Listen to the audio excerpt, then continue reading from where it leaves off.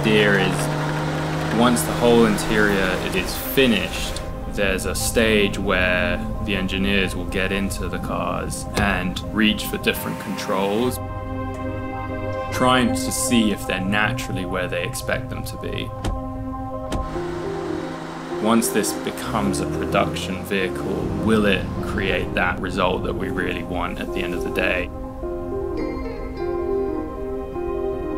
When things are in the right place, then that's another step up where they create a sense of satisfaction. So that test, it's making sure there's no stressors and then making sure that there's also things that deliver the feeling that we're building everything around.